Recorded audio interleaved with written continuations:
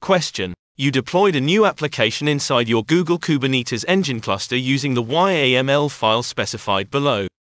You check the status of the deployed pods and notice that one of them is still in pending status. Option A. Review details of the myapp-service object and check for error messages. Option B. Review details of the myapp-deployment object and check for error messages. Option C. Review details of myapp-deployment 58DDBBB995LP86 meters pod and check for warning messages. Option D. View logs of the container in myapp-deployment 58DDBBB995LP86 meters pod and check for warning messages. Now take 10 seconds to think about the answer.